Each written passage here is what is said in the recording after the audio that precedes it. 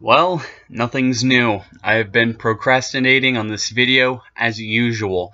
Anyways, here I am finally with my non-review review of Haven't You Heard?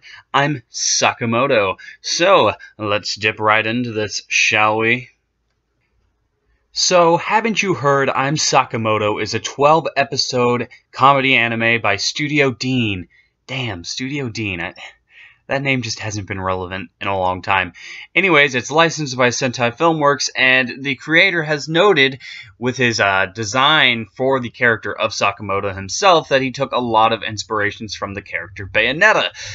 And it's pretty obvious with the mole under the left eye and the silky black hair and the slender figure. Yeah, it looks like Bayonetta. I can see where it is. It's one of those things where they obviously can't say anything about like him being in relation to Bayonetta. They can't make that part of the story, but you can definitely see that the creator probably was a fan of Bayonetta. And why wouldn't he be? I was a fan of Bayonetta.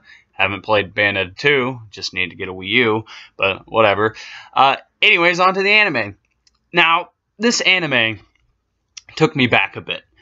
You see, when I watch a show, an anime where its express purpose is to be comedic, and to be funny. It's usually not comedic. It's usually not very funny. I don't usually laugh very often. But this anime actually had me splitting my sides a couple times with just some of the ridiculous shit that happens. This anime, I'm gonna be using visuals. I don't want to spoil too much of the comedic aspect of this anime. I don't want to spoil too many of the things that happen because I'll ruin some of the surprise, but I'm going to anyways. So just brace yourself for spoilers ahead. I guess this is a spoiler warning. Now, one of the perks of this being more of a non-review review, a final impressions as I will call it, because non-review review kind of just sounds a little weird.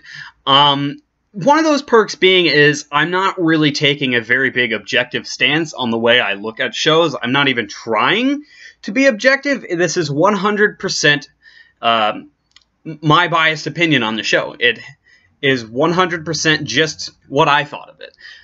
And that's kind of good now because comedy is one of those things that is just 100%. Jesus, so many 100%s. It's basically all subjective. If you find something funny, that is all up to you. Now, there have been, common grounds, there have been common, things that have made people, humor has been categorized. Oh, man, fucking terrible at semantics. Because this is unscripted, that's why. But comedy is one of those things where, even though it has been categorized and it has been given, particular genres like a stoner flick or a slapstick comedy or intelligent humor, hoity-toity, it's still always one of those things where jokes will either fall flat with people or they'll land and they'll stick the landing. It all doesn't matter. You're always going to have somebody laugh in the theater when nobody else is laughing, and you're always going to have that one person who doesn't laugh when everybody's laughing, somebody who's just there like, this just isn't funny, or sometimes the audience will be completely divided. And that's one of the reasons why it's so hard to tackle humor objectively. Now, you can always pick apart, you can attack cliches, and you can tell when they're going the easy route, like, oh, they made a fart joke, or, something like that. You can always pick that apart, but for the most part, humor is completely subjective. A comedy could have, a fucking 30% on Rotten Tomatoes or some shit, or whatever's relevant now, I don't know, and you might think it is just the most hilarious movie ever. I have laughed at movies. I have laughed a shit ton at movies that have been panned critically, but I thought were hilarious. The Vacation, for example, it was either Jason Sudeikis or I think it was Jason Sudeikis, wasn't it? Or Ed Helms. It was one of the two. Jesus Christ. Those two get mixed up so much. But it was one of the two, and Vacation, that movie had me fucking laughing my ass off, especially the little kid. He kind of got sidelined, but he was the funniest part of that movie. A lot of people probably think he was annoying, but there was that moment when he took that plastic bag and he fucking threw it over his older brother's face, suffocating him. I know it's awful, but I just fucking died. But that's why I'm glad I'm doing it sort of like this. Of course, this also means since it's unscripted, there's literally no limits, and I'll probably be talking forever. Most videos of mine that go on for like 10 plus minutes are unscripted. It's just one of those things, with the exception of reviews. So, anyways, on to the actual show itself. Once again, it's by Studio Dean. The character Sakamoto makes this show. You know, they do this little intro sequence where this narrator is expressing what Sakamoto is like, and he uses the terms cool, cooler, and the coolest to describe him, that he's just cool, cooler, coolest. He's stylish. He's stylish when he's eating lunch. He's stylish when he's out in the hallway. He's stylish even when he's taking it up the ass. That never happened in the anime. He's stylish. He's so fucking cool, too. Like, they base the entire anime and its humor off this idea that he is just this otherworldly person. Like, he's crazy, so cool, everybody loves him, everything he does is awesome, and it's so fucking true! Everything he does is fucking awesome! There are so many scenes in this anime that are hilarious, but at the same time they express just how amazing he is, and that's kind of the point. The point behind its humor is how amazing he is, and, you know, usually this type of premise would not stick the landing for me, but this time it kinda did. So many hilarious moments that I can cite off the top of my head, like the moment when this guy's trying to make him look stupid, so he tries pulling the chair out from underneath of him, and he literally is sitting on air. He's holding himself up with his fucking leg. He's even got his leg crossed over his left leg crossed over his right leg. It's ridiculous, but it's fucking awesome. I knew what was gonna happen. That didn't take anything away from it, though. There's so many crazy moments. There's this moment in the anime where this mom of his friend is basically in love with him because he reminds her of a Korean drama actor or some shit, and he's pretended not to be there. The son told his mom that he's not there, but then she caught a whiff of him, essentially, and was like, oh, he's here, Sakamoto-kun! And she's, like, searching for him and shit, and there was moments where he's, like, up in the fucking ceiling, like Batman, like Batfleck in Batman v Superman, and I died laughing. I was laughing my fucking tits off. I guess what could be attributed to the humor is, for some reason, it reminded me a lot of School Rumble, and I really, really loved School Rumble, although the difference is, even though the main character of School Rumble, Harima, wow, I can't believe I remember his name. If I remember characters' names after all this time, then that can be attributed to how well I liked the show. Oh man, I fucking love School Rumble. But anyways, there was times, Harima was a really cool character, but the thing was, he was also really flawed. He was kind of like the opposite of Sakamoto. Both Harima and Sakamoto are touted as these really awesome characters, and both of them work the same while being completely different. Like, one is essentially an incredibly flawed character, while the other one is essentially flawless. Cool, cooler, and the coolest.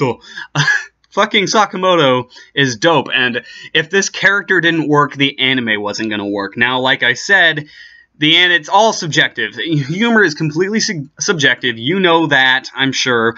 It's just one of those things where even you may not have found this anime funny, but I was dying laughing the whole time. And that's really all I gotta talk about, is how much I liked it. That's basically all I'm going to be doing in this video.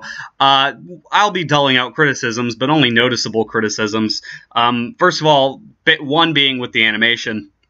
The animation, I didn't know while watching it that it was Studio Dean, but once I watched it, it was apparent. The animation is not top-notch. It's not bad either, but I do have to give them credit. There's a lot of moments, especially with the character of Sakamoto, where with his posture and how he moves and how he acts, that really adds that extra element to his character and adds an extra element to the humor. Ugh, burp. Just burped. I'm not going to edit it out. You're going to deal with it. It really adds to the humor. And they did a good job of portraying the character of Sakamoto and really amplified it. His very Bayonetta-like construction is Also, another thing, I guess just knowing that the creator liked Bayonetta helped me like this anime, because I felt like I had something in common with the creator. That being said, that is completely different. That is completely unnecessary and towards the anime as a whole. Just, I don't know, that's just something that I gravitated towards. But yeah, the animation wasn't spectacular, though. Like I said, there was moments with the character's posture and movement. Just the way they amplified the humor with adding overly dramatic, designs to certain aspects, and just hilarious shit. And also, a lot of it has to be contributed to the original manga as well. Like, moments you'll see Sakamoto just, like, standing in a fucking tree talking to a bird. And just the sight is hilarious. Like, I bet reading it was funny, too. So, this anime's humor really hit home with me. One of the things I was most impressed of by the anime is actually its ability to get you to care. It's actually not even really near the end. There are certain parts where certain characters are getting their segment. The episodes are divided into halves. I'll talk about that later. But there are certain moments when characters are getting their particular segment, like Yoshinobu or whatever the fuck, his best friend character, essentially, the little fat pudgy dude. He had a very emotional episodic segment. It was hilarious, but it was also funny. There are moments near the end that are hilarious, but also funny, where the show...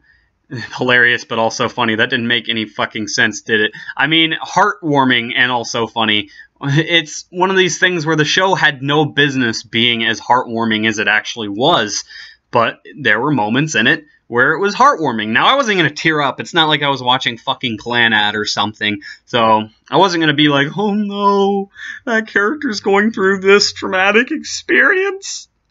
That poor character. I wasn't doing that. I didn't give a shit. I didn't hardly give a shit about anybody other than Sakamoto, but still, there was one character I kind of gravitated towards a little bit. That was the stalkerish camera picture taking character, which there was a fucking ghost in that camera. I know that became a thing apparent later, but I took that screen cap before I even knew that the ghost being in that picture was relevant to the plot. I just thought that was interesting.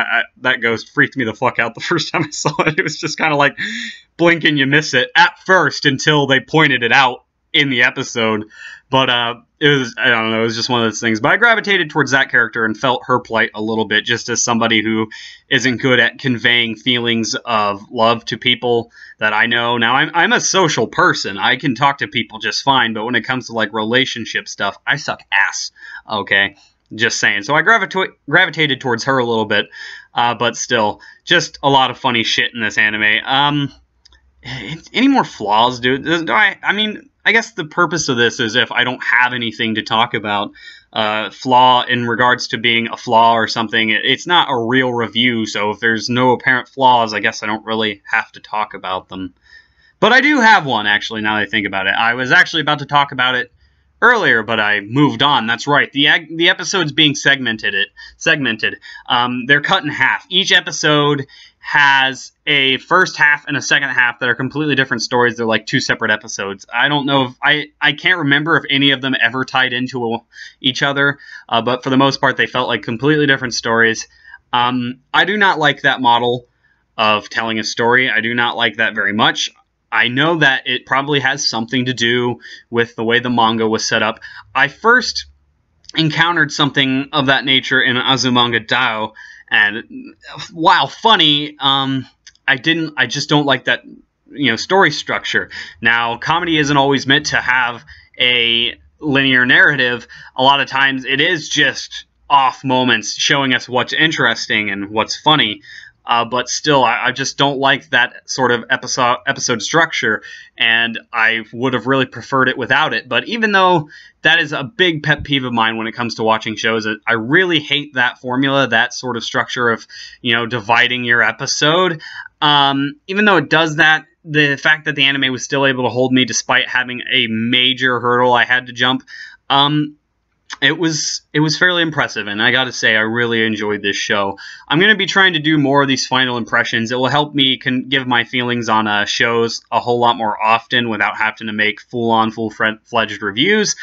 Don't worry, I will still make reviews. Not that many of you probably care, because the reviews that I've worked the hardest on don't have very many views, so you know, it's just one of those things. And ironically, one of the reviews, my Gyo Tokyo Fish Attack review, was one of the reviews I worked the least on, and it skyrocketed in popularity in comparison to most of my videos. It was my second most viewed video on this channel with like 1,300 views. That's insane. But whatever, I'm going to do this so that I can cover more anime, and hopefully this works out. Hopefully you guys enjoyed just hearing me, you know, spitballing and talking about the show and giving my opinion. I'm not going to rate this for obvious reasons. Just know that I really, really enjoyed it. And I will see you guys on the next Quest for Anime. And actually, before I sign off here, I'm getting a little bit of misdirection. Go ahead, and if there's any anime you want to recommend or want me to watch or want me to cover, go ahead and comment below. I'm small enough at this point to where I can still, you know, get to other people's shows and give my opinions on them. If I don't finish it, I'll either just reply to some of your comments giving my basic opinion on why I couldn't finish it, or maybe I'll make a video, or maybe I'll make a whole video based on the whole thing. But either way, I'm just letting you know, if you have any recommendations, anything you want me to cover, I might get to it. And I will see you guys on the next Quest for Anime.